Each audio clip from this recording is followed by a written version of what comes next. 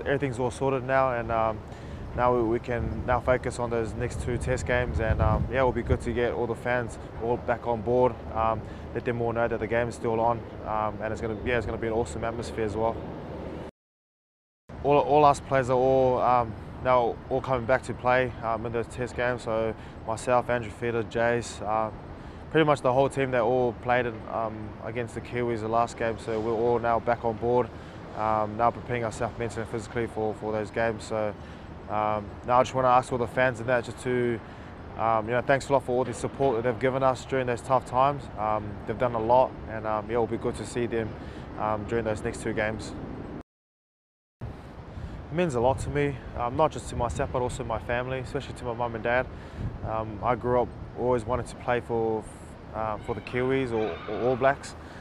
They're obviously the 2 top teams in the competition. I think when you start playing footy, then you realise it's not all about yourself.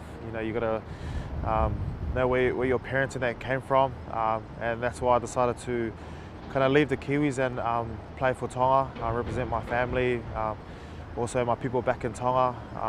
So there's a lot saying that we're not playing for the money. It's all us giving back to those people in Tonga and also our family. They've done a lot for us players and also for myself. So the best I could do was to give back for them. So it means a lot every time I put that red and white jersey on and running out there and seeing all our people waving that red flag, singing hymns, singing songs, the national anthem.